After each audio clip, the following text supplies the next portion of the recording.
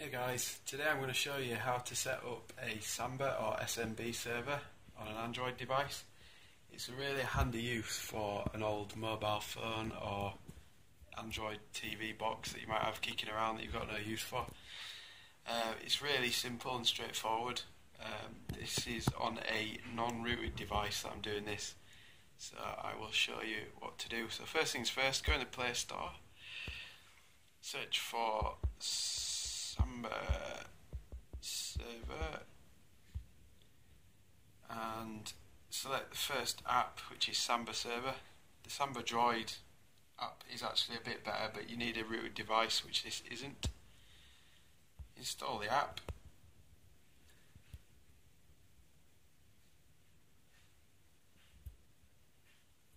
It's only a really small file, just over 1 megabyte.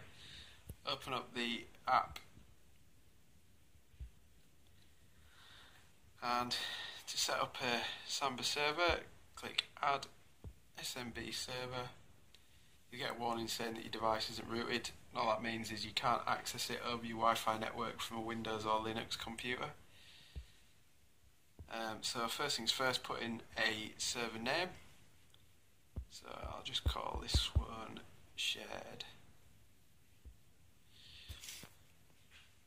I'm going to change the HDD icon because I don't like Macs.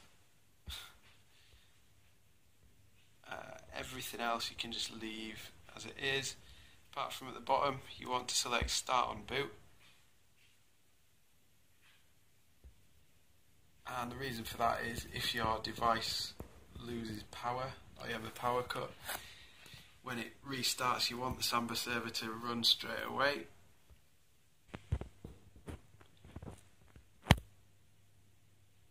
Okay, so what I'm going to do is going to share the contents of the SD card on this device. You can actually plug in an external hard drive or a portable hard drive to the Android device and share that. So you can use it as a server for your media, etc. So I'm just going to call this shared SD card.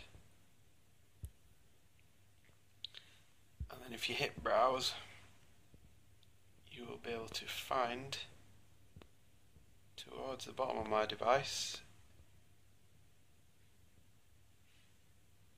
a folder called SD card 1, which is my SD card. So you hit select folder, then hit back, yes to save the settings, and you can see the shared SD cards now in there in the list. Go back onto settings and hit back, yes to save in the settings, and then hit start. This will start the server. So now I'm going to jump onto another Android device and show you that I can now browse the SD card from this device. Okay guys, now I'm on another one of my Android devices. This time I'm just going to access the Samba server that I've set up. So I'm going to use ES File Explorer Pro.